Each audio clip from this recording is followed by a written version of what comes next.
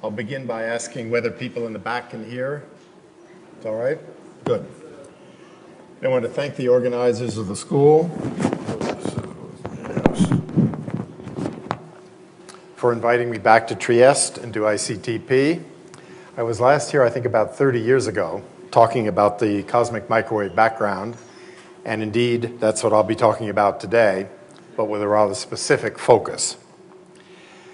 I'll just start by mentioning that the cosmic microwave background has been particularly successful in turning cosmology into a precision science.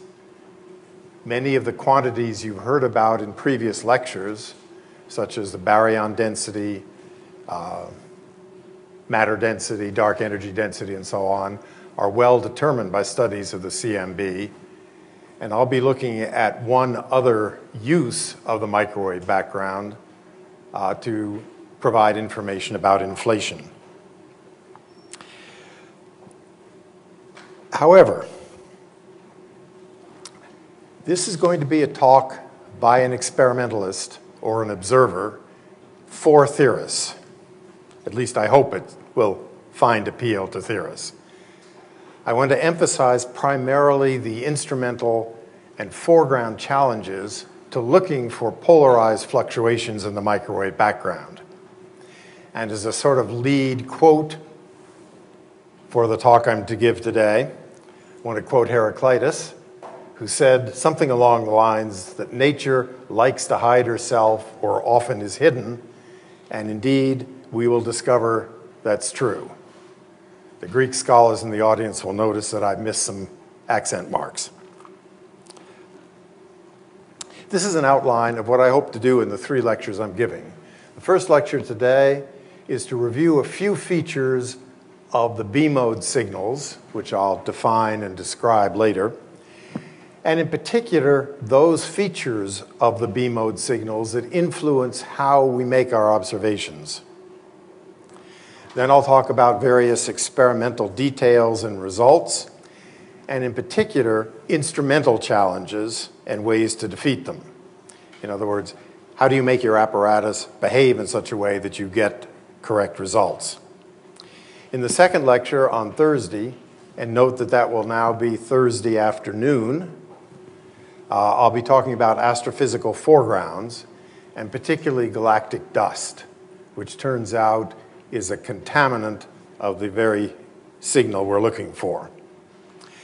And again, taking this experimental approach, the notion is to describe the foregrounds and then to describe means of getting rid of the foregrounds so that you can see the underlying signal.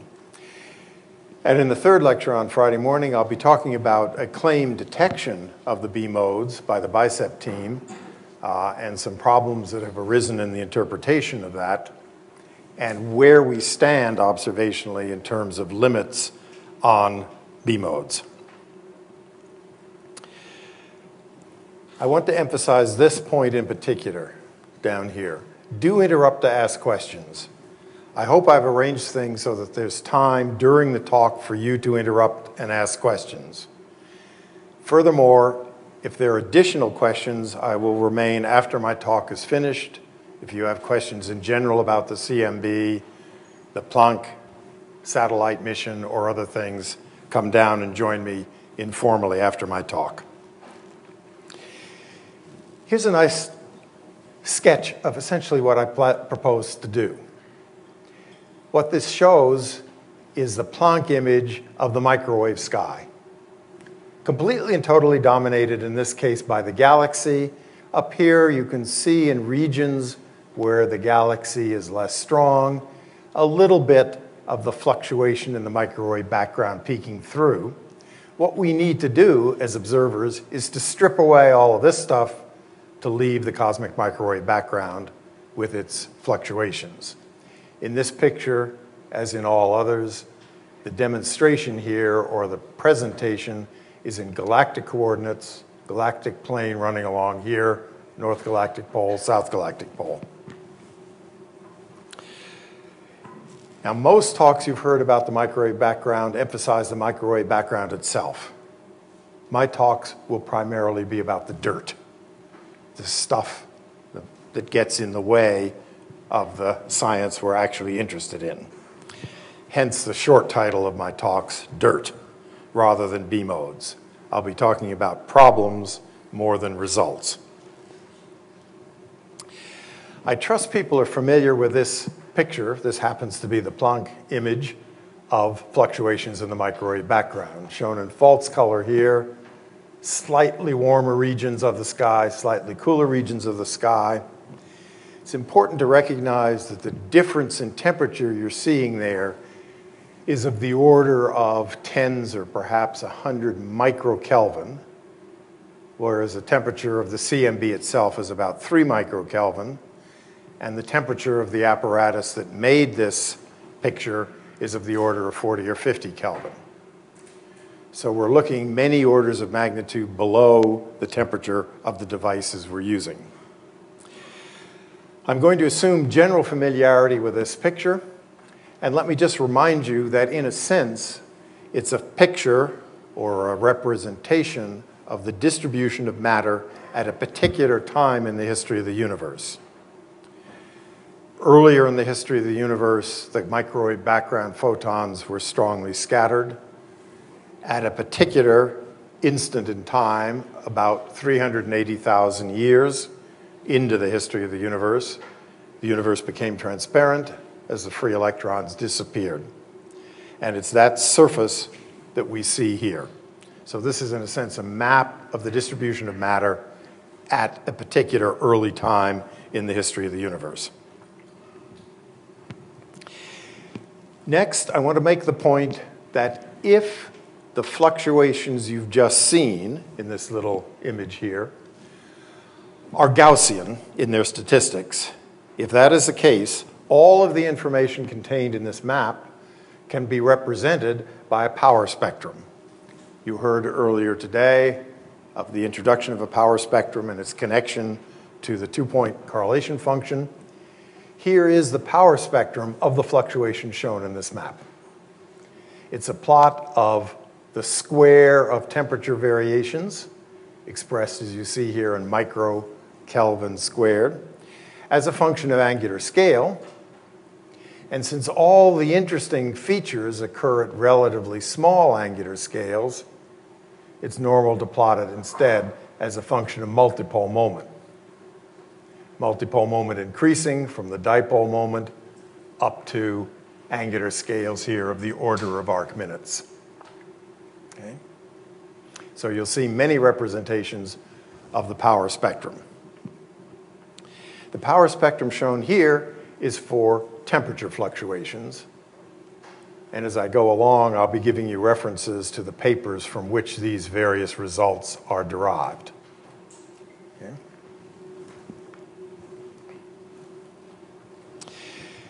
Now let me turn for a moment to some features of the B-mode signal and consequences for searches for just that signal.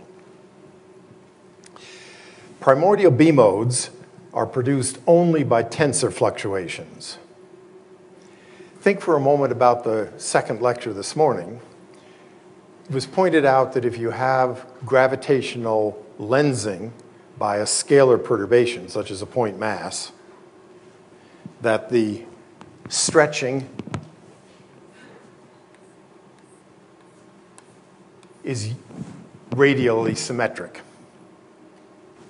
Indeed, what I've drawn here is the picture of the little ellipses in the case of a void. A void or a point mass is a scalar perturbation, right? Another way of looking at this is that the pattern I've drawn here is consistent with a divergence, a div signal. Okay? If you have tensor perturbations in the early universe, the tensor perturbations can introduce a different kind of symmetry, and I'll show you that in just a moment. The tensor perturbations are associated with gravitational waves, which in turn are a generic prediction of many, but not all, theories of inflation. So notice the link there. The B-modes, which I'll be talking about, are linked to tensor perturbations, linked to gravitational waves, linked to inflation. Okay? So the B modes are one of the indicators of inflation. There are a couple of others that I will mention but not deal with in much detail. Again, in some theories, but not all theories, the perturbations in the scalar field are non-Gaussian. And again, it's possible in some inflationary models to produce scalar perturbations which are isocurvature, not adiabatic. And just a little digression on that difference. In the case of adiabatic fluctuations, you take the material contents of the universe, which at this early time are primarily matter, a little bit of dark energy, and radiation, and you compress them all equally. In other words, it's an adiabatic compression. In the case of isocurvature fluctuations, you keep the curvature constant.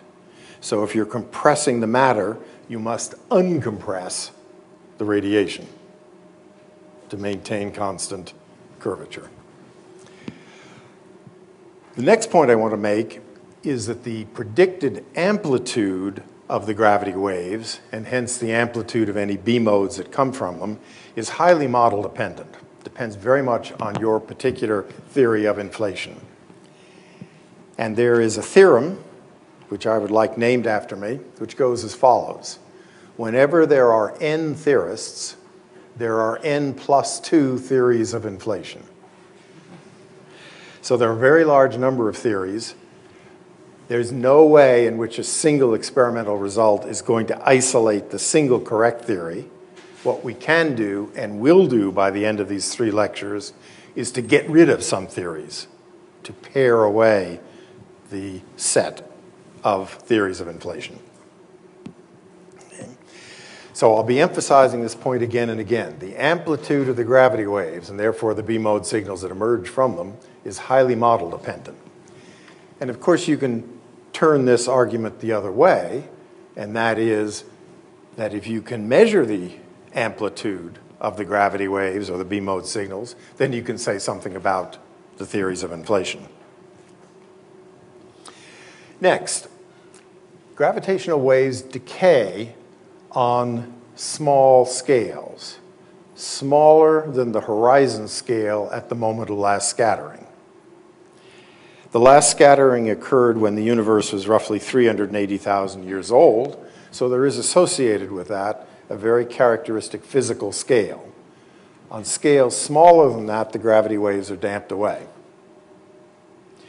And that scale corresponds, in terms of its angular diameter, distance, to about 1 degree. So on small scales, you don't see these gravity wave signals, you don't see B modes. And furthermore, the polarization grows weaker as you go to larger and larger scales. So in a very crude way, I can draw an approximate power spectrum for the expected gravity wave or B mode signal.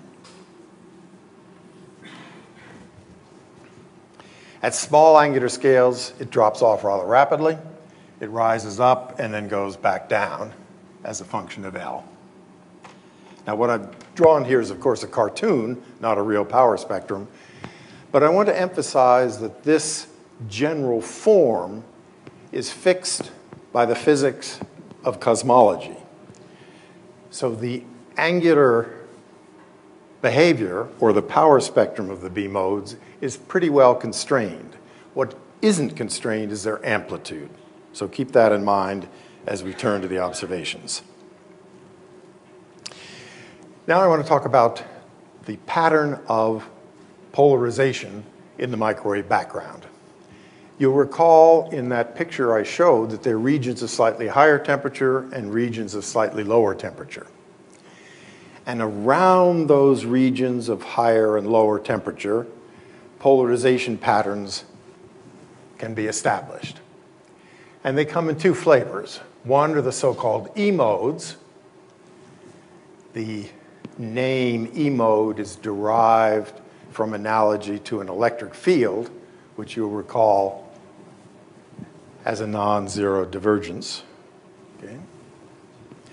And these are produced, as I've already said, by scalar fluctuations, regions of higher or lower density. In contrast, the B modes are curl-like, hence named after a field with a curl component, namely the magnetic or B field.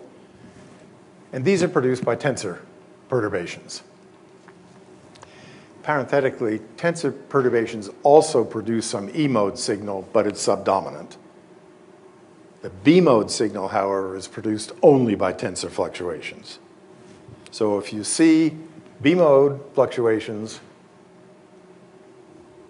it's a strong indication that you've got gravitational waves present which are producing tensor perturbations. And I want to emphasize that these patterns are not global. That is, when I talk about the polarization of the microwave background, I'm not talking about polarization rods or vectors that run across the whole sky. Nor am I talking about a point polarization. Think for a moment about a polarized radio source with a polarization direction given, let's say, horizontally at a given point. Neither of these properties, global polarization or point polarization, is what I'm talking about. Instead, it's a pattern of polarization around the hot and cool spots in the CMB. To give an example, here's an actual, this is a simulation, but here's what the pattern of polarization vectors would look like around a cold spot in the CMB and around a hot spot in the CMB. And you can see the characteristic radial symmetry of those patterns, okay? Now, if there were B modes, the symmetry would be very different. There'd be a handedness to it or a curl-like pattern.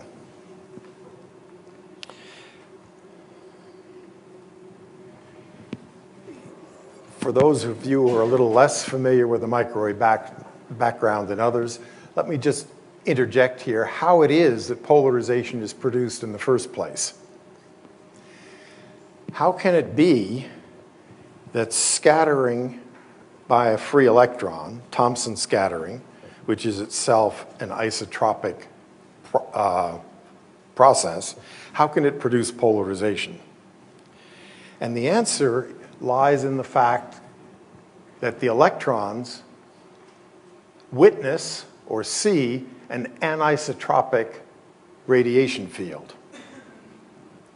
So if you have scatterers in the form of free electrons, and at that time of the last scattering, you also have an anisotropic radiation field, polarization can be produced.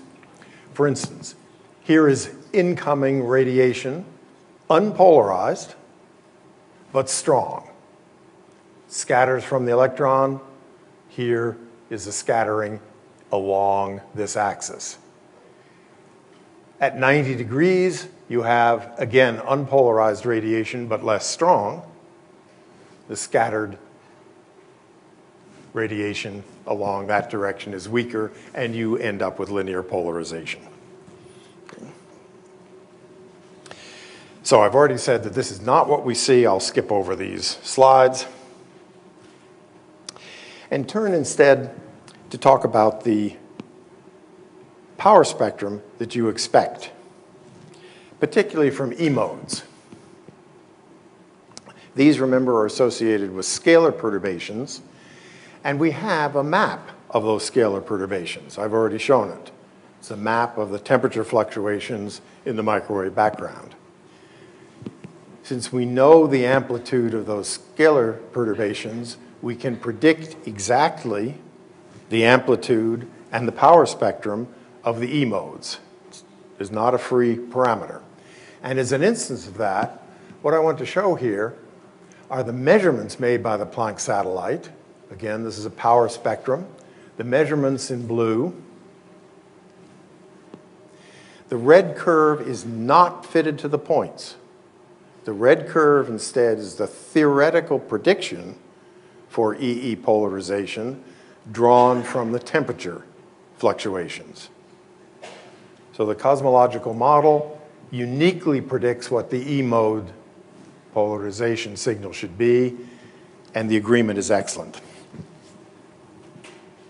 Parenthetically, that tells us that we understand the mechanism of polarization at the surface of last scattering.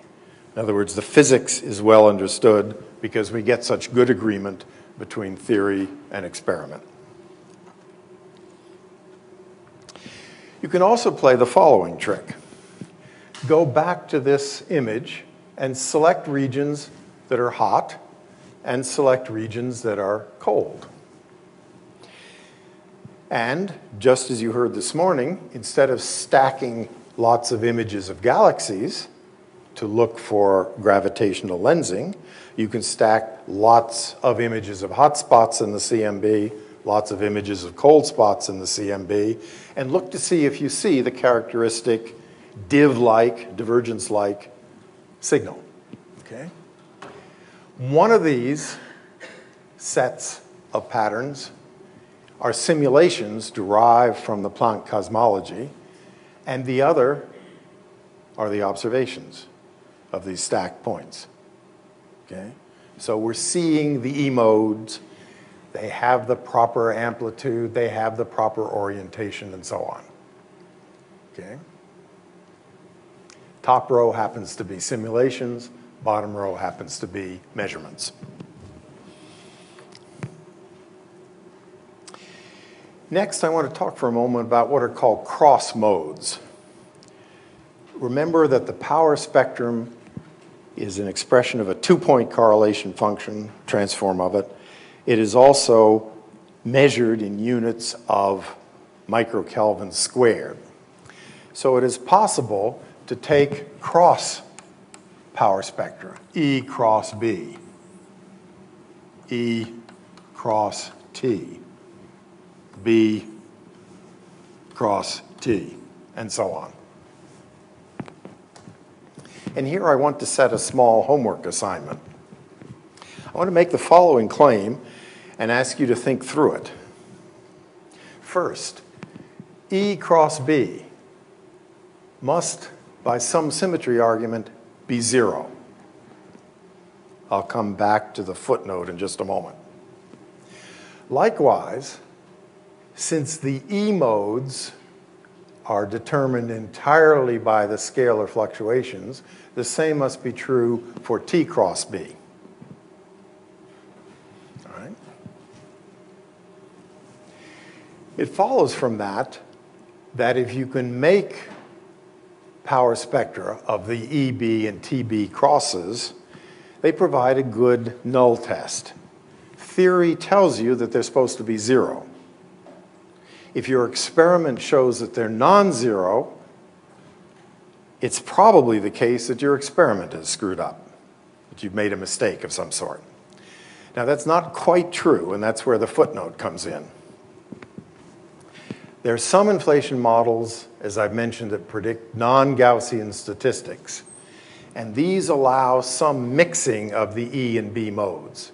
If you allow some mixing, there's a non-zero cross-correlation. So I won't be talking about those at all. Instead, what I'll do is to treat EB and TB measurements as a good test of the cleanness or consistency of the experimental results. All right. Now, as I've already said, the B modes. Yes, there is a question. Sorry.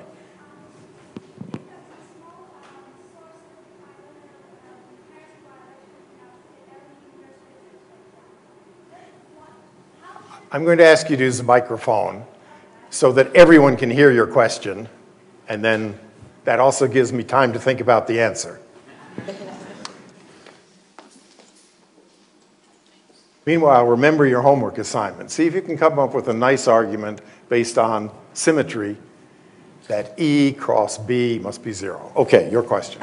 So if there is some kinds of parity violation, of course, a small thing, is it in principle possible to measure that because you're somehow going to remove all of the observational things that can actually contribute to that, for example, the parity odd correlations? I'm not going to answer that question now. Wait and hear about all the experimental difficulties that we have to face, okay? And then I'll come back and try to answer it. The question is basically, if you see a real E cross B signal, parity violating signal or something of the sort, could you use that to say something about cosmological issues, parity non-conservation and so on? The problem at the moment is that the observations won't allow that. But in principle, it's there. And when I get to that point, there is a reference that I will point out to you. Yes? In the last Planck paper, there was like some disclaimer about EMOs that had like a leakage, is called there. I don't know if it has to do with this. You will know more about that at the end of this lecture than you care to imagine. Okay. Okay? So just be patient. Right? That comes up. Okay, back to the B modes. The E modes work. So now what about the B modes? Okay, the amplitude is strongly model dependent, as I already said. And it's conventional to characterize the amplitude of the B modes by a ratio, little r, which is the ratio of the tensor mode amplitude to the scalar mode amplitude. For virtually all theories of inflation, this value, or the value of this parameter, is typically less than 1, and it can be a lot less than 1, but it's not generally more than 1, which means that the B mode signals are intrinsically weaker than the E mode. And when I talk about experimental limits on the B modes, I'll be talking in terms of this quantity R.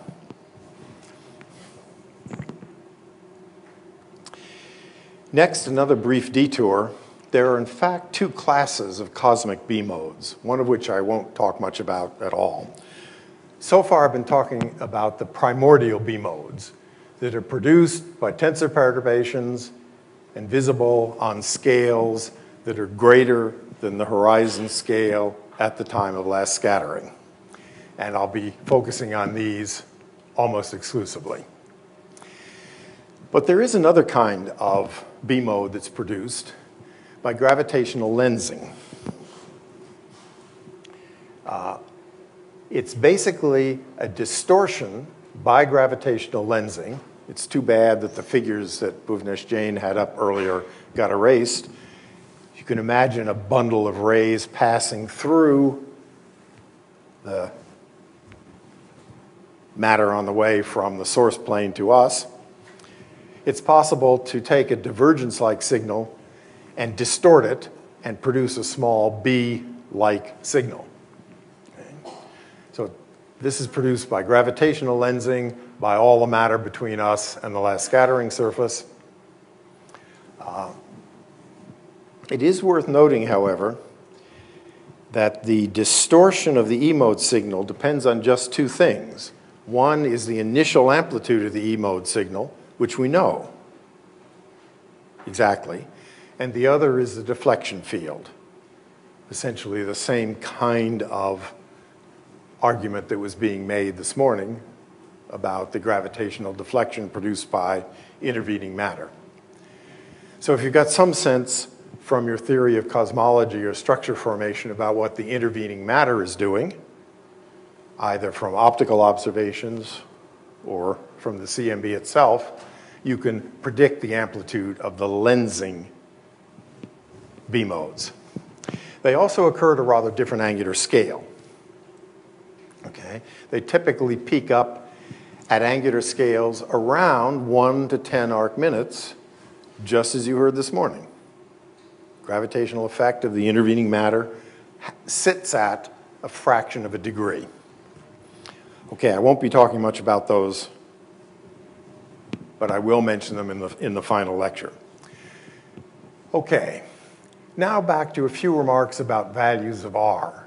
This has to do with the primordial fluctuations. It's the ratio of the tensor to the scalar amplitudes. This is certainly not a full analysis. I trust other lecturers will handle this or have handled this. I want to make the claim that R less than 1 is generally favored, but there's no lower limit. So if you're designing an experiment to go after the B modes, you better design it so that you can get a value of R, let's say a tenth or better. Next, I want to connect the value of R to some other pieces of physics. And again, I won't do this in detail because I'll be talking about the experiments rather than the results. But R is related to the energy scale involved in inflation, as many of you will know. And that relation is approximately given here. The energy divided by a characteristic energy of 2 times 10 to the 16 GeV relates to the value of R. Okay. Then, in some models, and I should emphasize some models but not all, there's a link between R and the tilt in the power spectrum of the microwave background. And there again, let me go to the board for just a minute. I'm going to draw a cartoon of the power spectrum of scalar or temperature fluctuations in the CMB. It rises up, there's a peak, and it does that, right? The tilt refers to the following. This entire graph can be tilted to have more power at low L, large angular scales, or vice versa. And that tilt is represented by n sub s minus 1. If n sub s, the spectral index of the scalar fluctuations, is exactly 1, then there's no tilt. In fact, we expect the number to be slightly less than 1. And the departure from unity, in other words, the amplitude of this small quantity n sub s minus 1, has to do with the number of e-folds in the inflation. And again, in some models, but not all, there's a direct link between the tilt and R. Here's one case. You'll notice that if I fix R, I've fixed n sub s. Alternatively, if I fix n sub s, I must have the right value for R. Here's a way that the results are frequently projected, and indeed I'll be showing this in the third lecture. Here is R, and here is n sub s. You'll notice slightly less than 1. If this model is correct, there's a unique trajectory or path connecting the value of R and the value of n sub s.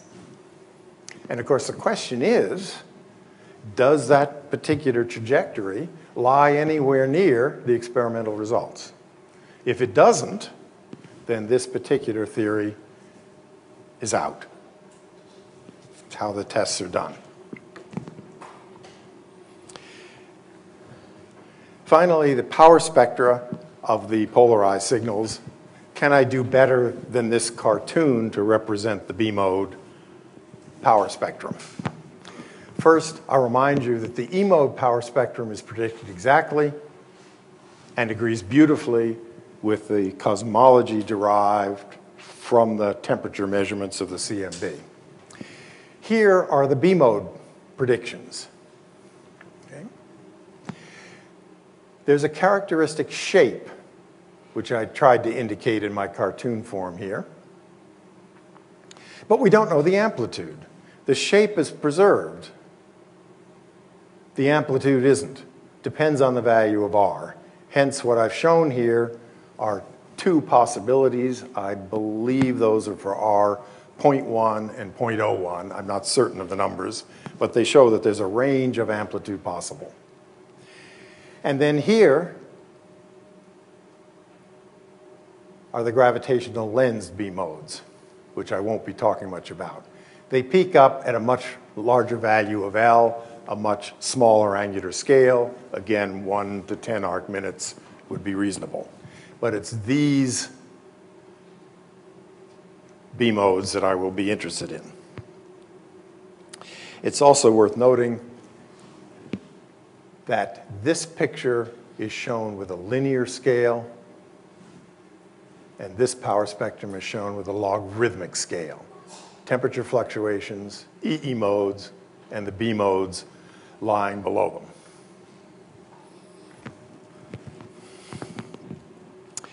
Now I want to shift gears and talk about the consequences of the little bit of descriptive material I presented for the design of experiments to detect the B mode. And this is where I become a complete experimentalist. I'm going to be talking about equipment, observational techniques, and so on. But I think it's useful for those of you who are theorists to know how difficult these experiments are and how careful you have to be in interpreting the results.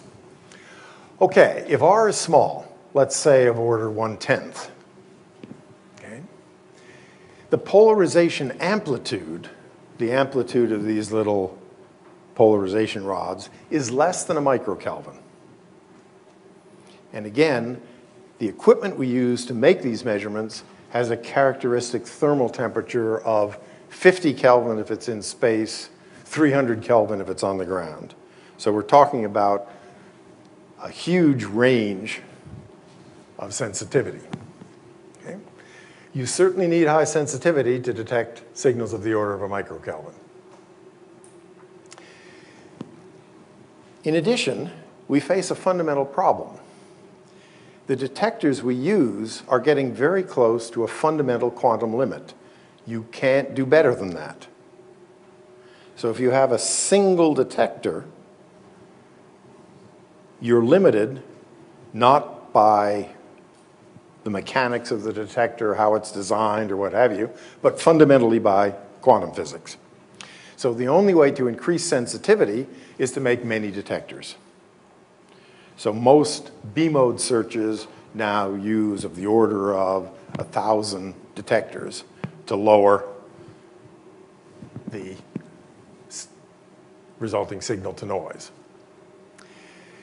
Next, there's a frequency sweet spot, a range of frequencies that's best to make observations for the B mode. In principle, you could make observations at any frequency you choose, but there's certain constraints that make it favorable to use frequencies around 100 gigahertz, wavelengths of the order of millimeters. First, to avoid the atmosphere, if you're making observations from the ground. And second, to avoid foregrounds, a subject that I'll be talking about on Thursday. So typically, the observations I'll be describing are made within a factor of 2 or so of 100 gigahertz, wavelengths of a few millimeters. That being said, the combination of the need for sensitivity and the frequency tends to push you to using bolometric detectors. And I'll be talking a little bit about them in a moment. Next, if you're interested in the B modes that come from the primordial tensor fluctuations, you're interested in scales, as indicated here, of around a degree or so. And it turns out that that's experimentally a rather awkward scale. Think for a moment about a large radio telescope. The diameter of the telescope is far, far larger than the wavelength used, so the angular resolution is typically very small. Okay? Then think about building a simple piece of equipment in your laboratory at home, say a cone to collect microwaves. There, the size of the horn or the cone compared to the wavelength of light can be rather small, right? But what you need to see about 1 degree is a ratio of about 60 to 1. And it just turns out that's rather awkward. For instance, if you're working at, say, a couple of millimeters, you need a structure that's roughly this size. Somewhat awkward. Okay. Furthermore, If you're interested in fluctuations of about a degree in size, or maybe a little bigger, or maybe a little smaller, and you want to see whether there's a characteristic pattern of them across the sky, if you've got patches of a degree or so, you have to cover a large fraction of the sky in order to get a statistically significant number of independent samples of a degree in size.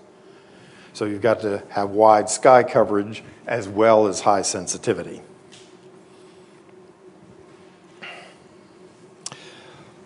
Okay, now some discussions of the instruments we actually use. The first thing you've got to do is to define your beam on the sky. What chunk of the sky are you going to look at?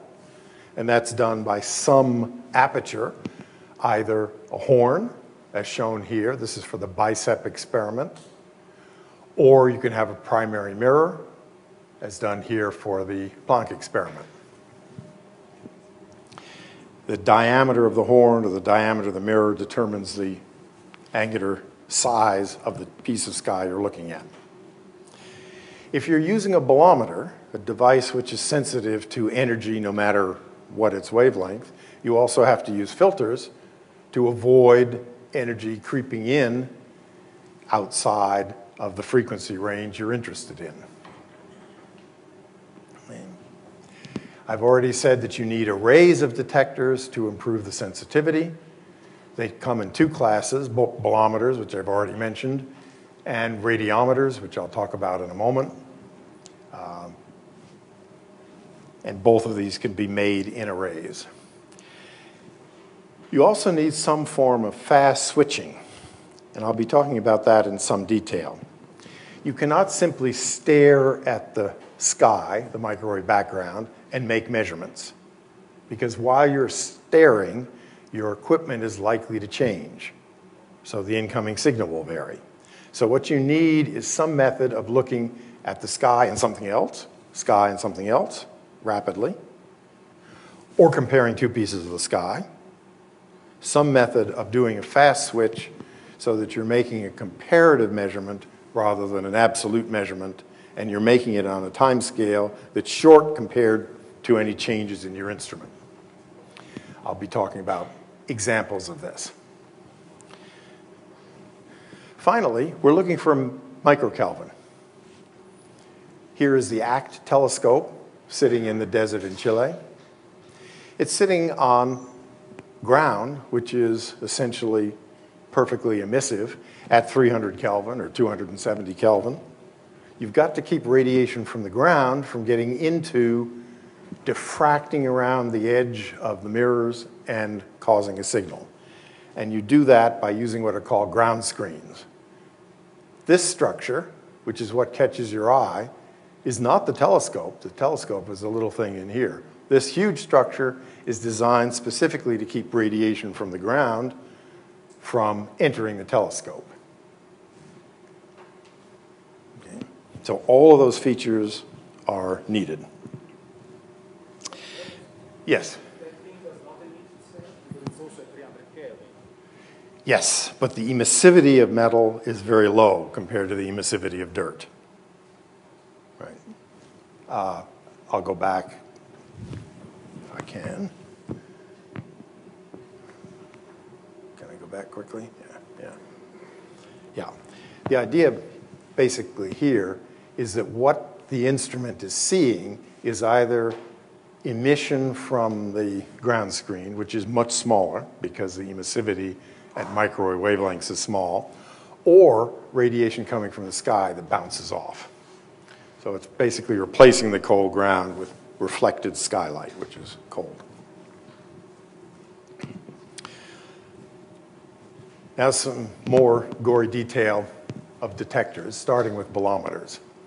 They measure the total energy deposited, and the bolometer is this entire structure here. It's designed in the following clever way, first worked out by Paul Richards at Berkeley.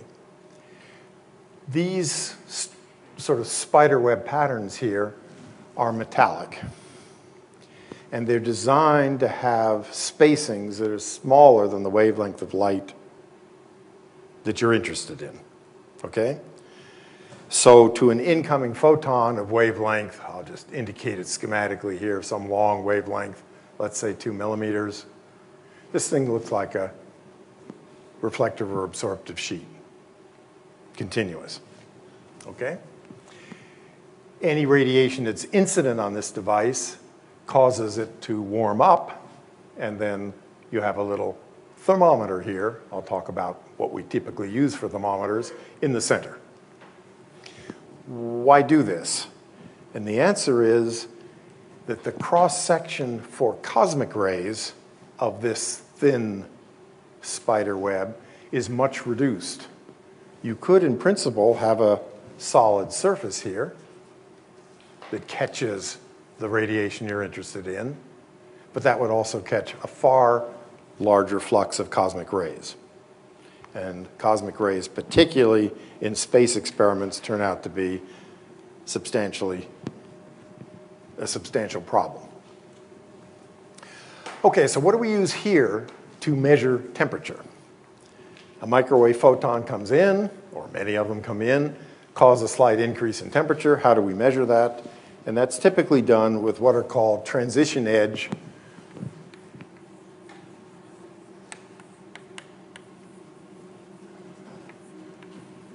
sensors.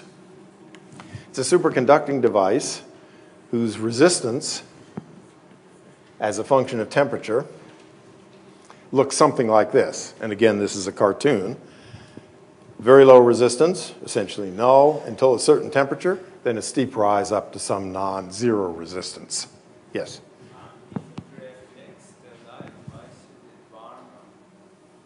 Sorry?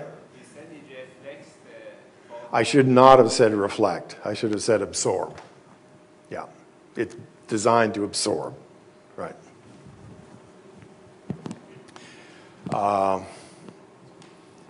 Resistance as a function of temperature. You'll notice that there's a very substantial change in resistance for a very small change in temperature. And by using a feedback mechanism, you keep the device sitting right here.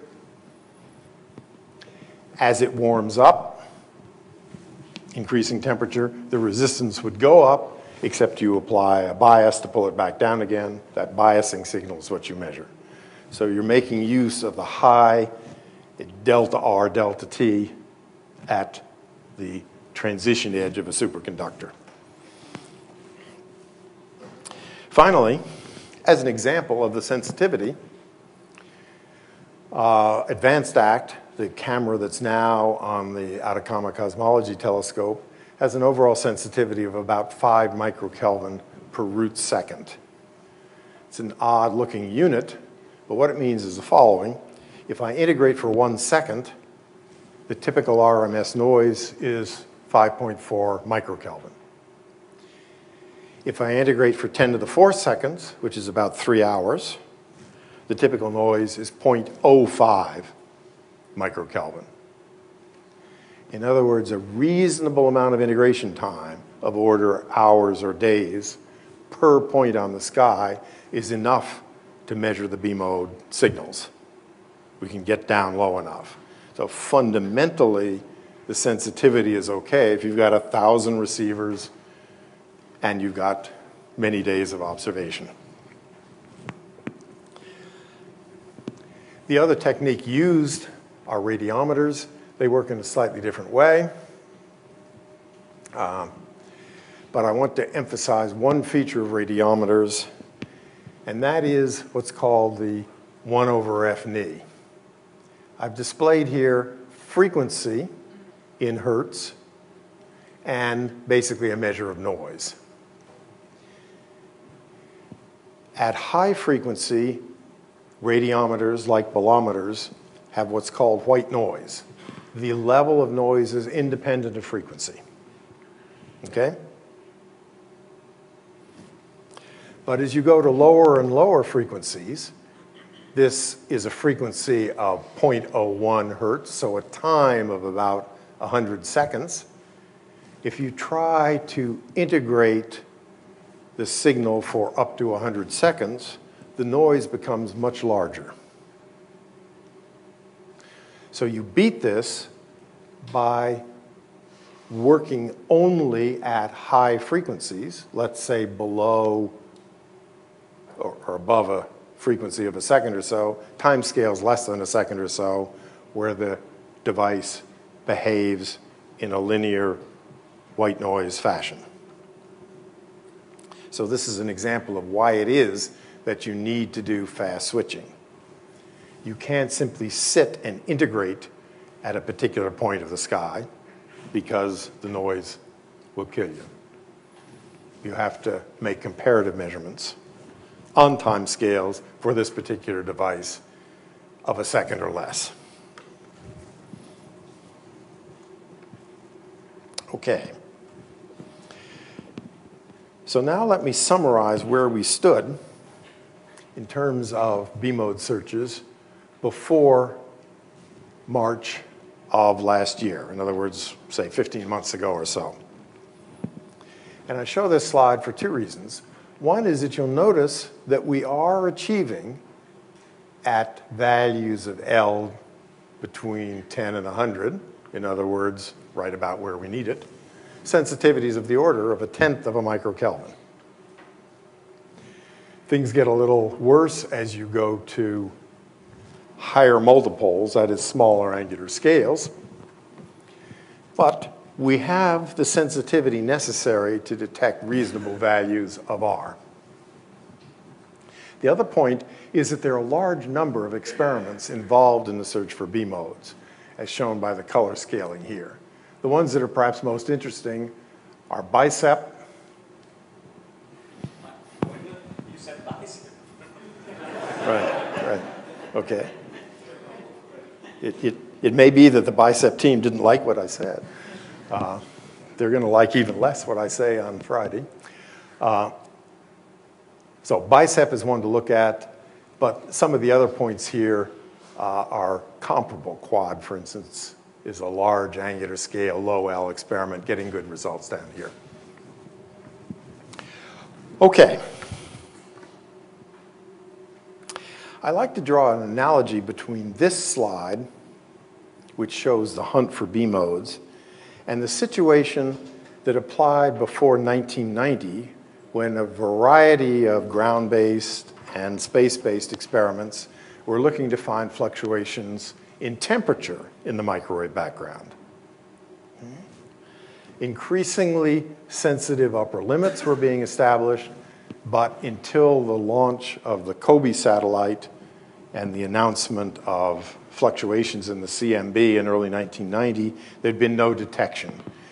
And in terms of the B modes, we're about in that same place 25 years later.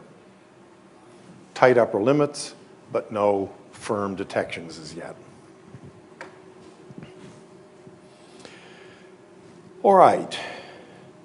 Now, I was asked earlier whether a small E cross B signal could tell us something about parity violations or models of inflation and so on. I want, in the next half hour or so, to run through some of the instrumental systematics that get in the way of that, and then talk a little bit about ways that we can beat the instrumental systematics. And to give you some hope that I'll get through this in half an hour, what I'm going to end with is a list of things that I hope you theorists will look at when you read papers about the B modes, experimental papers about the B modes. Things to look for that will give you some trust that the experiment has been done right. Okay, so there are several categories here. The first are instrumental effects that bother both measurements of temperature fluctuations and measurements of polarization. For instance, one of them is the 1/F noise. If you don't make a comparative measurement at a rapid enough cadence, you're introducing additional noise in whatever you measure, whether it's temperature or polarization. There's a rather similar thing when we come to the bolometers in terms of their time response. Right? The time response of bolometers is long. That is, once they've been heated up, they take a long time to cool back down.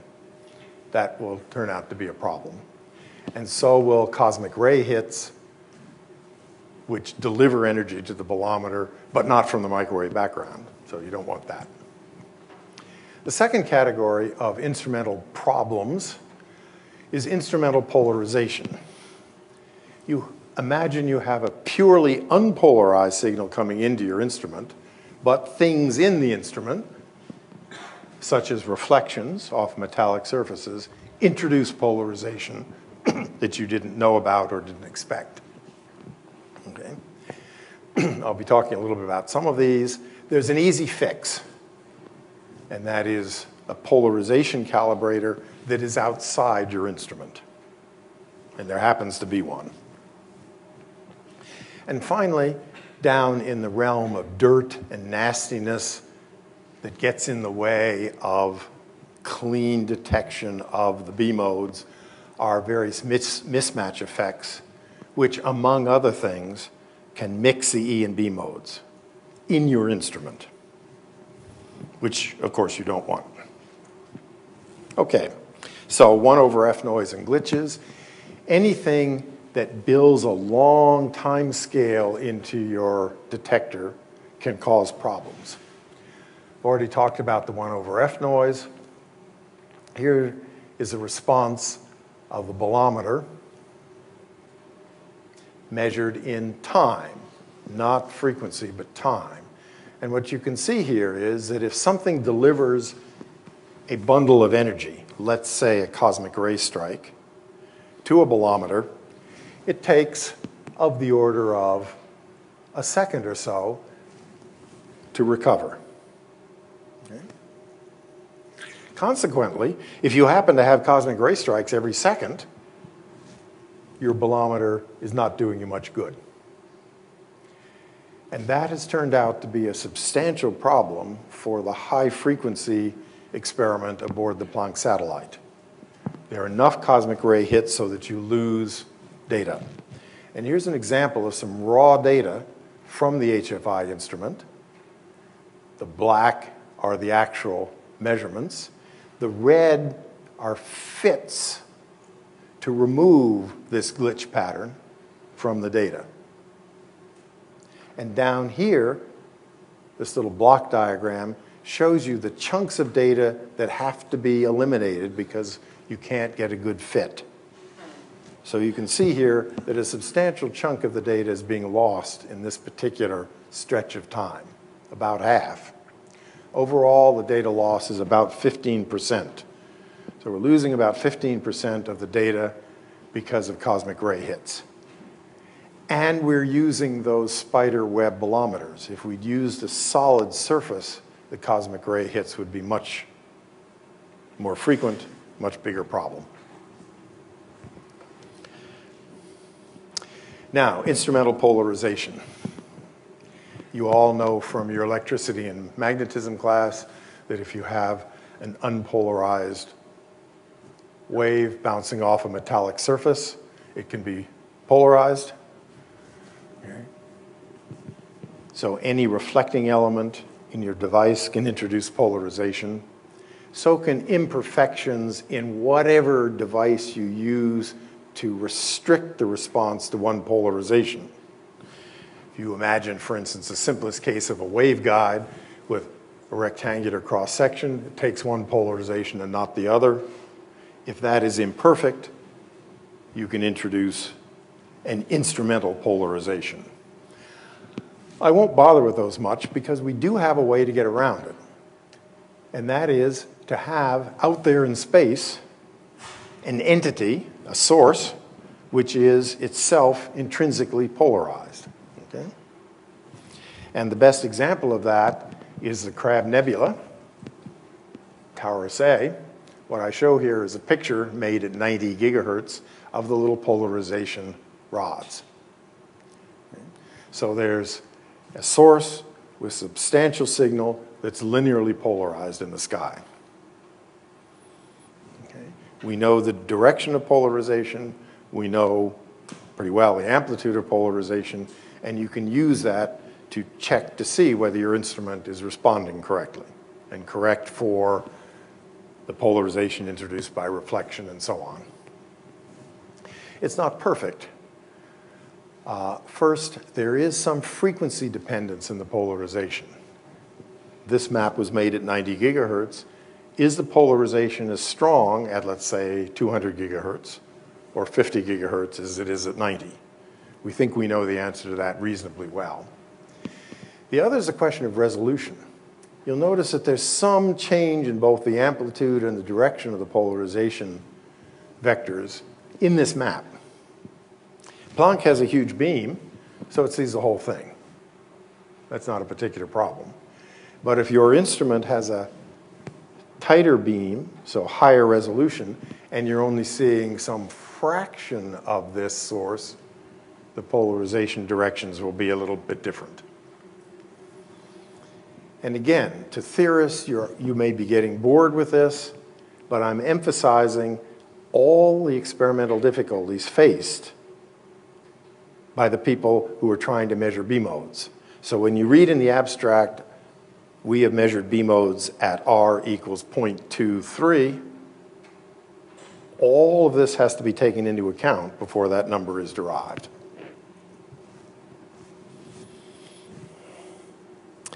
Here's an example. This is from the low-frequency instrument on Planck. We need to know what the angle of polarization is in an absolute sense. And we do that by measuring the Crab Nebula. But we can't do it with absolute precision. For the roughly dozen different detectors at LFI, the errors in that measurement range from maybe a degree up to 10 degrees or so. In other words, we simply don't know the angle of polarization of our detectors exactly. Okay? What effect does that have on the detection of the B modes and E modes? And that's done by simulation. Here is the E mode signal, which you recall is predicted exactly. And underneath it are estimates, simulations, of the effect of this uncertainty on our ability to measure the E modes. And you'll notice that it's a couple of orders of magnitude below the E mode signal. In other words, for the detection of E modes, the fact that we don't know the instrumental polarization exactly is not a problem. But now let's look at the B modes. Here we've got only one order of magnitude, and you'll notice that as we go to higher L, smaller angular scale, the imprecision in our knowledge of the instrumental polarization becomes as large as the B mode signal. I suspect that this B mode amplitude is drawn for maybe R.1 or something of the sort. Okay? So just this one feature, the fact that the instrument polarization is not perfectly known, can cause you problems in measurement of the B modes. Now the so-called mismatch effects. Okay. First, beam ellipticity.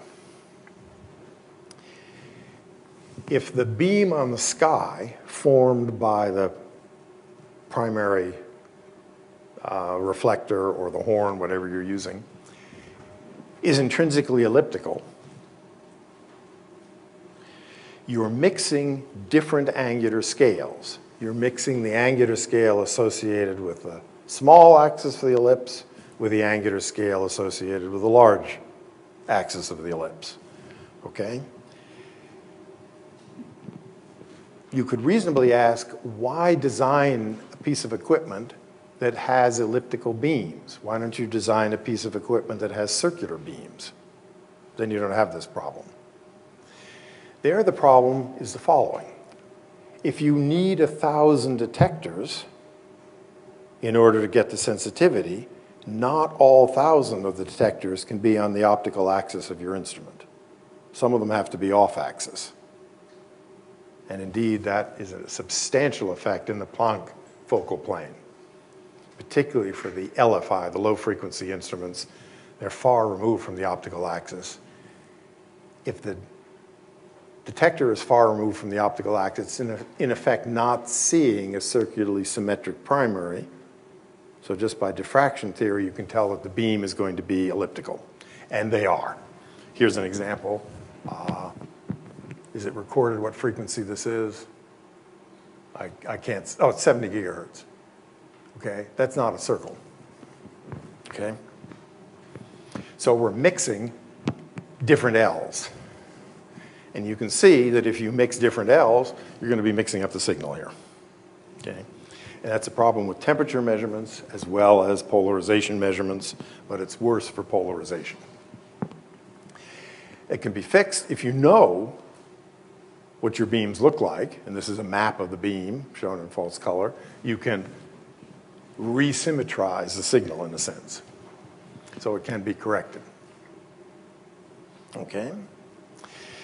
Then there's a different kind of beam mismatch that requires a little bit of explanation.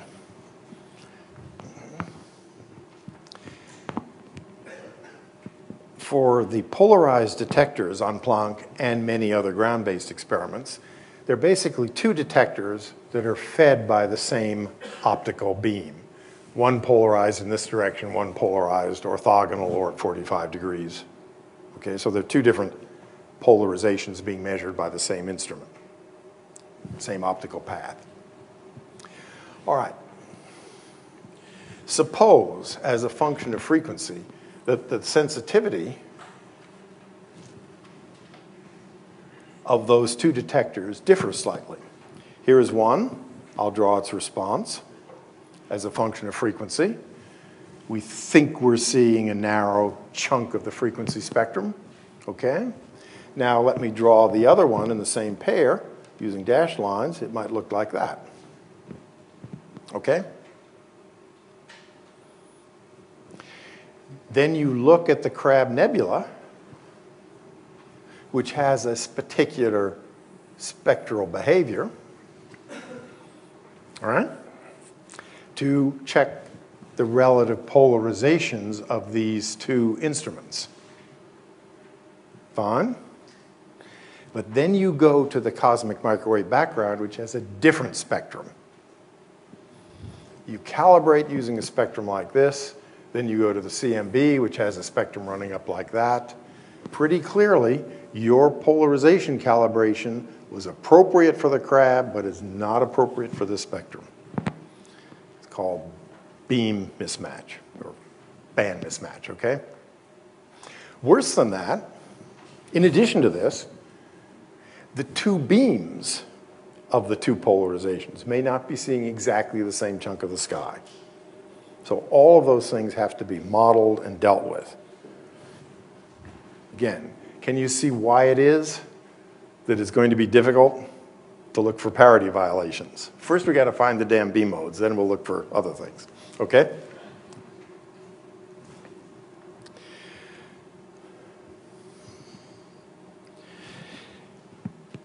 In addition to all these problems, there's another that I should mention, and that is the leakage of temperature into polarization. I think I had a question about that earlier.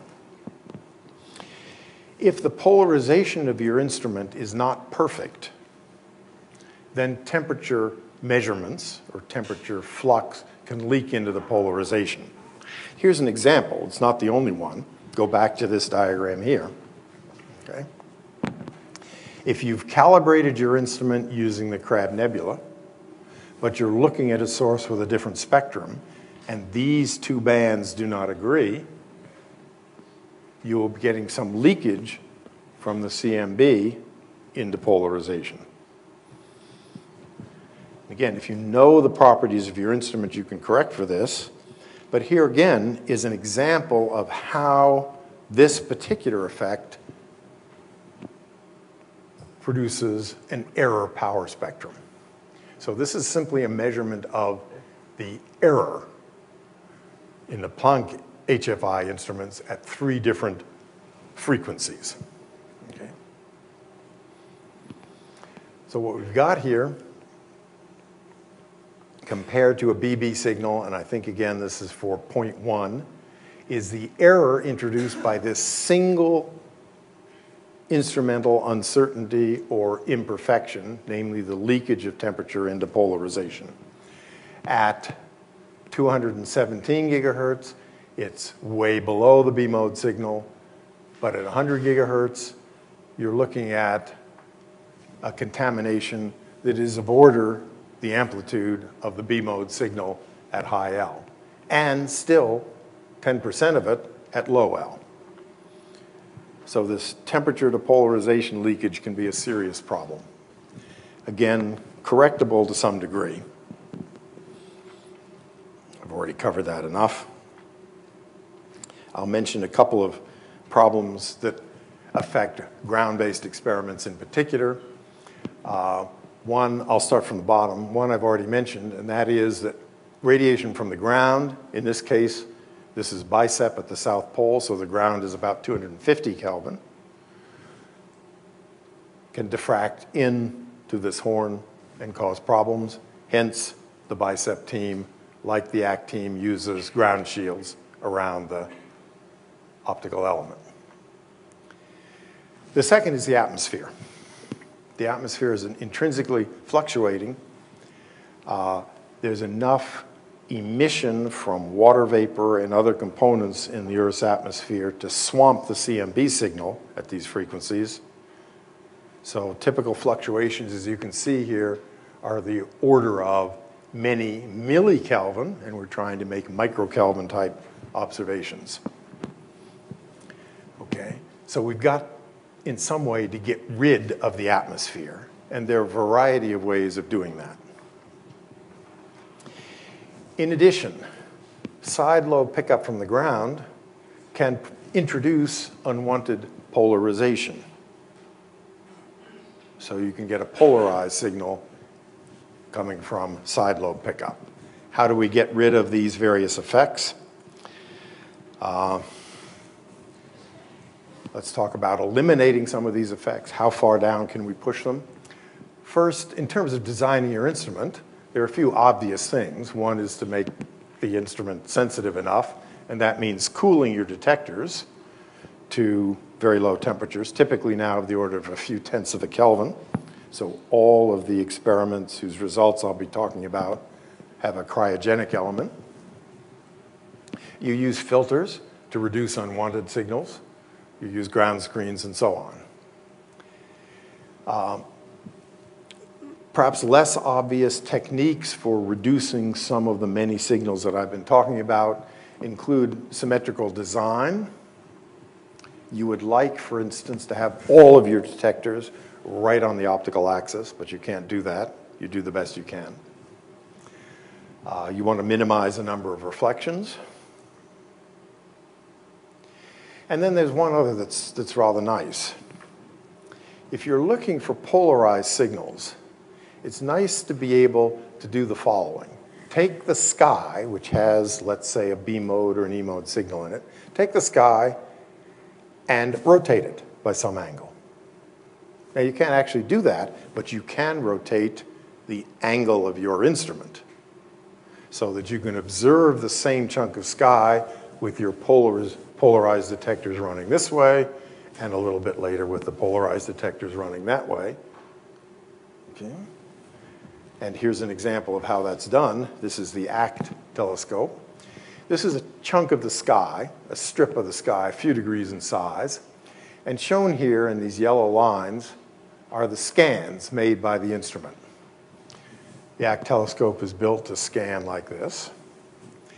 As a piece of the sky is rising up through the beam of the telescope, it's cut at a certain angle. All right. As that same piece of sky 5, 6, 7 hours later is setting, it's cut at a different angle. Okay? If on this scan and on this scan you get the same polarization, you know it's in the sky. Okay. Here's a question for you. Why is it necessary to make the switching back and forth, as I've drawn it here, only in azimuth for the ACT telescope?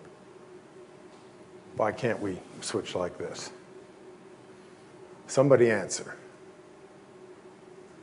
This is known as make sure at least some of the audience is awake. Volunteer? Why switch like this? Yes? Say it loudly.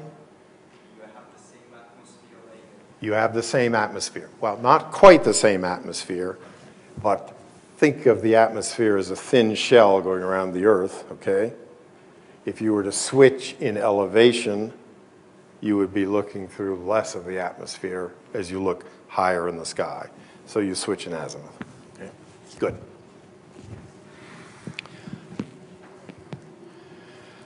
Okay, now another method to reduce instrumental errors, the kind of thing that I've been talking about all along here. You can call it redundancy or switching or modulation. And typically, this is done with many different layers, different ways of making the signal a comparative one rather than trying to measure an absolute signal. For instance, the easiest are the LFI radiometers on Planck. You have a detecting device here, which I'll just draw as a square box. Attached to it is a horn, which receives radiation coming in from the sky, the CMB. And you also have a secondary horn, which looks at a perfectly absorptive and emissive surface at a known temperature. And what happens is you simply switch back and forth between these two inputs very rapidly, kilohertz type frequencies.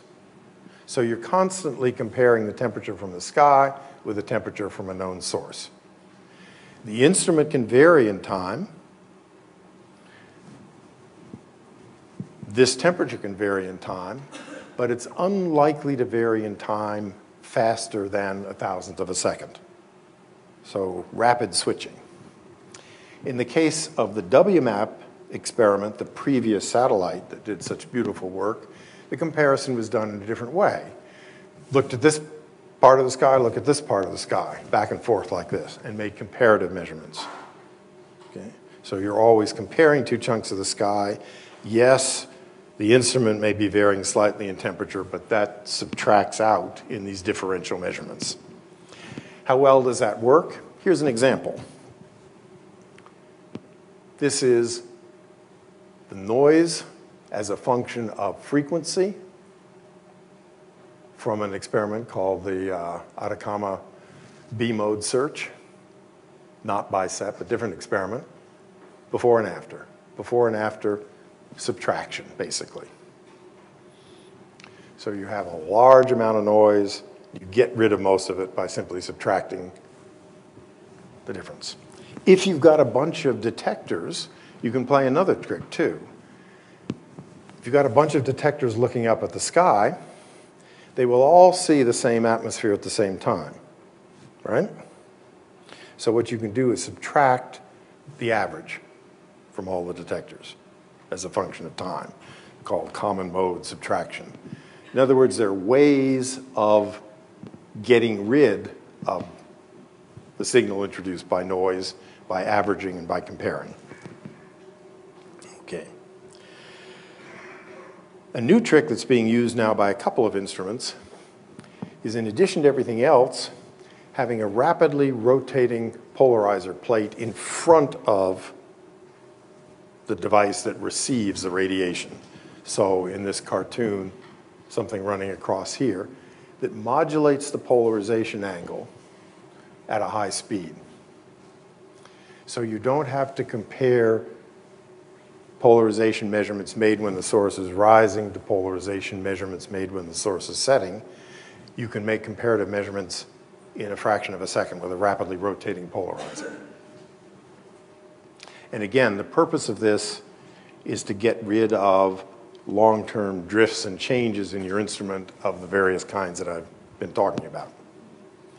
Another trick you can use, and is used by the BICEP people, simply to take the whole apparatus and rotate it 90 degrees every once in a while. So any instrumental effects will appear to shift by some 90 degrees. So all of these tricks are used in order to get around the various problems that I've been introducing. Here is the rotating polarizer that's placed on the Atacama Cosmology telescope.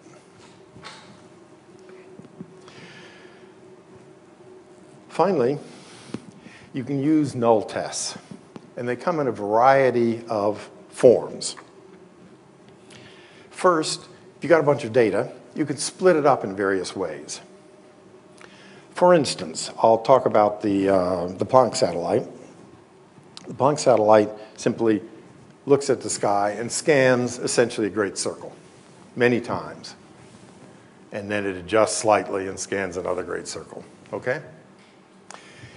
If you're scanning a circle many times, let's say 20 times, you can take the little map made from 10 of those scans and compare it to the little map made from the next 10 of those little scans.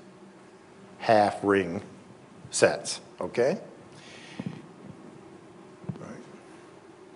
If you subtract them, the signal should go away. Any real signal should go away, right? Because they're looking at the same part of the sky. And what you're left with is noise. Okay. So you can make what are called half-ring null tests. If the signal doesn't go away, you've got a problem. You can also compare survey by survey. Planck scanned the whole sky every 6 months. So 6 months after you did a particular ring covering a particular part of the sky, 6 months later, Planck is covering it again. You subtract the two maps. Okay? Does it work? Okay. So the variety of ways of checking to see that what's supposed to be a null signal is in fact a null signal. Okay. And here's an example of a Planck result that failed. What we've got here are in solid lines, not very well reproduced, the TT signal, and up here, this is the E signal. In the red are the differences between two halves of the ring. It was same scan made minutes later. Okay. In the black, I think I've got this right, are the survey differences. We came back 6 months later, do we get the same thing? In the case of the T modes, the answer is yes, they agree very nicely. There's a little noise, but basically, you see the same thing when you come back 6 months later. In the case of the polarization, we don't for this detector. We don't know why, but the fact that it behaves differently tells us that something is wrong. And this is an example of using a null test to constrain your data or to get rid of bad data. In the Planck papers that are coming out now, this detector at 70 gigahertz was not used for just this reason. It failed this experimental test. Yes? All right, probably L. Let's see, can you go back one?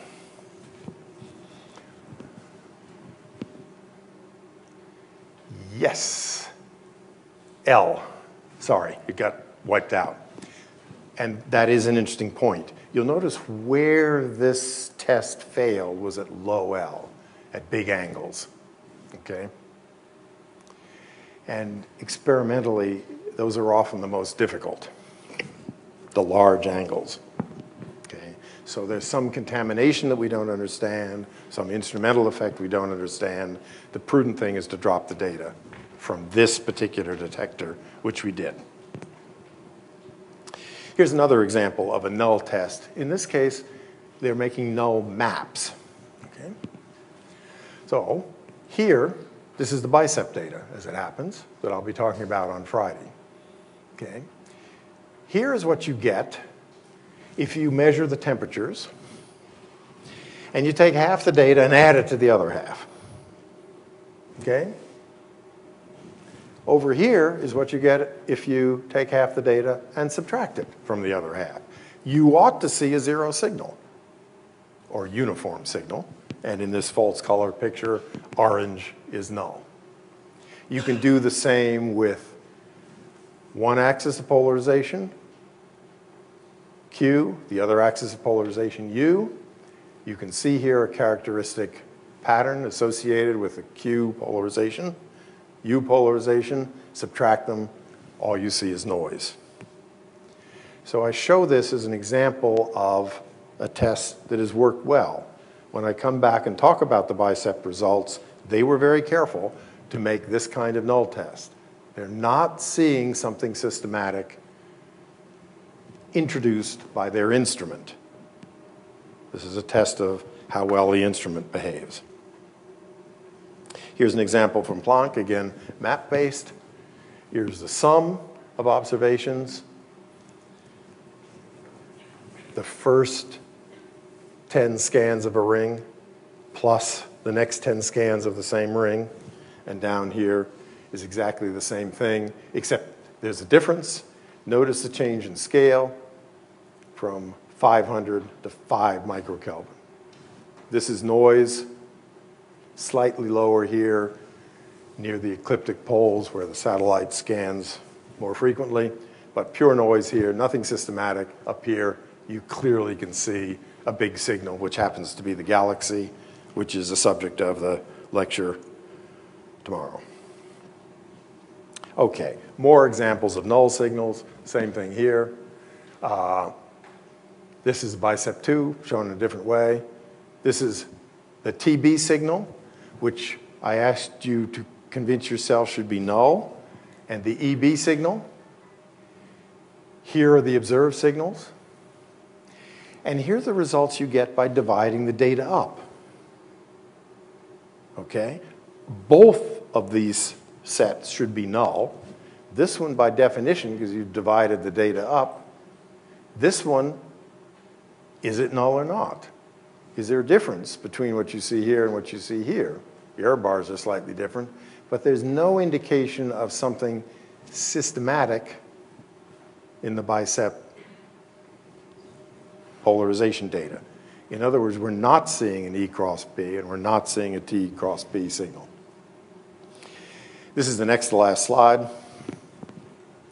Here's an example of the analysis of systematic effects, all the instrumental systematics that we could think of for a particular Planck frequency, for T, E, and B. The signal we seek is a heavy dark black line. Temperature, E mode polarization known exactly, B mode drawn here again for R equals 0.1, okay? And then all these colored lines are various systematics. None of them cause any problem with temperature. They're all many orders of magnitude below. This happens to be the system noise, okay? E modes. Oh, here, some of these systematics are comparable in size to the E mode fluctuations. And the E mode fluctuations are below the system noise. It's not a problem because you can integrate, but system noise is beginning to be a problem. And here, for R equals 0.1 are the B mode signals, and you'll notice that several of the systematics I've been describing, whatever is orange and brown and purple, I think it's mostly calibration problems, are comparable to the B mode signal we're trying to see. So with the E modes, we're okay. With the B modes, we're still fighting systematic problems when we look for B modes. A few useful references. I'll put this back in just a moment for you to look at. Unlike the case for gravitational lensing or the 21 centimeter observations that you heard about earlier, there's no single reference that does the dirty work that I've been doing today. That's because most people aren't interested in it. That may include many of you, but here we are. Sort of general papers on CMB research, including instrumental problems, is a task force report. Jamie Bach was the lead author. Many of you may be familiar with Wayne Hughes' sort of educational website. And there's an out-of-date book that I wrote some 10 years ago, something like that, that goes into some of the details. Bunch of the Planck papers, and here's the reference for the BICEP paper. I'll come back to this and leave it up when it's time for coffee. But I want to end on the following slide. Theorists. when you read a B-mode paper, an experimental B-mode paper, do the following. It's hard, but read the instrument and systematics paper. I'll use Planck as an example. All of you who are interested in the CMB will go off and read the paper on cosmological parameters because you all want to know what H naught is, 67.3. You all want to know what the baryon density is, 0.0024 and so on, okay? Please also look at the papers on instrument and systematics and get a sense of how the various effects I've been describing influence things. Look as you read from many layers of modulation, various kinds of switching to get rid of, by subtraction, the null tests or some other means, the various kinds of systematics I've been describing. How well do they know, the authors, their polarization calibration? Look carefully at the null tests. If the paper doesn't publish their E cross B and their T cross B spectra, be suspicious. Those ought to be published and they ought to be null. Excepting, of course, the possibility of a real cosmic signal. And look for the modeling or simulation of the residual effects, like that slide I just showed you for Planck. In other words, get the authors of the paper to tell you what their instrument is doing to things. Okay, I'll go back and simply leave this up, and I will stay here for the first part of coffee to answer other questions, and thank you.